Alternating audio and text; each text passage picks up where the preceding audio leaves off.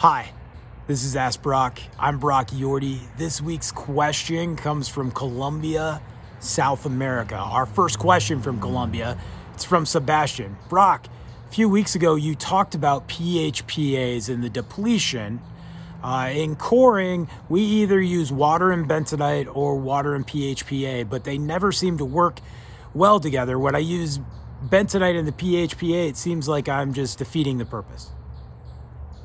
It's an excellent question, and I've done some wireline coring all over Latin America and in Colombia, and the difference between conventional industrial drilling of mud rotary or air or making a big borehole is we can choose the size of our annulus. But then we get into coring, we have a much smaller annulus, we got the core barrel, we have mud rings, we have all kinds of things happening. So the traditional thought is I'm going to run a light bentonite system with some pack, and formations that have porosity. And if I'm going to be in clays and shales, I'm running water, and I'm just running straight, some sort of clay inhibition PHPA. But we can in any drilling application run water, bentonite, and PHPA. It's all about that foundation and that mix that we create, and getting to spend all the years I did with Bayreuth. I have good roots in this, but all good mud companies and engineers will start with the same thing, and that's our water has to be properly treated, and that's knocking out the hardness, and it's bumping up the pH, bumping up the pH for our PHPA to perform. But I think our problem comes into mixing. So if we got our water right and we mix thoroughly and we have good yielded out bentonite, we can get our PHPA into the system in the quantities we want, and it works great. Light bentonite systems with a good PHPA will inhibit, will maintain borehole stabilities and everything, even in that small annulus. Really, it comes to the unyielded bentonites and, centrifuging out, making those mud rings.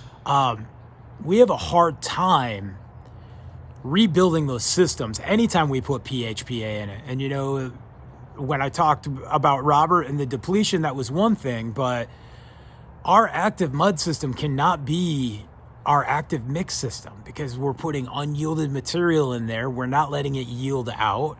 And if we have a good PHPA concentration in there, the bentonite doesn't want to yield. It's clay.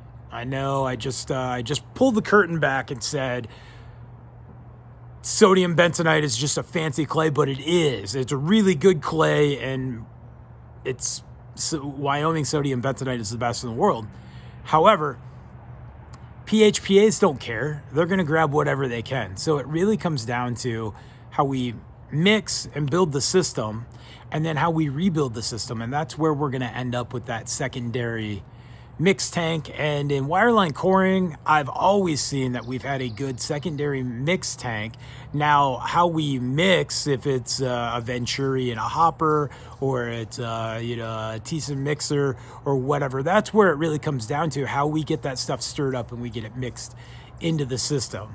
But we can run any of these systems with multiple products. It's really about our order of addiction and mixing, and that's really what good mud engineers are going to talk to you about and how we do it. So we got to make sure our water's right, because all of these fluids are really 98% water, and then it comes down to our order of addition, which is always bentonite, letting it mix and yield out nicely, and then being able to add, we would use our packs or our polyanionic celluloses next, and then we would add a PHPA, and then whatever we're going to do. And I just got into the basics of a mud school there, but for what you're talking about, yes, we can run a good light bentonite system, and then we can start adding PHPAs. And why I say light bentonite is because, again, we don't want to stick clay on top of clay and just start making a balling mess. You need enough to stabilize the hole,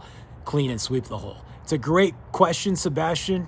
Let's get some more questions from around the world here. It's fun. We're a great community, and that's what we need. Thanks. Everybody have a great week.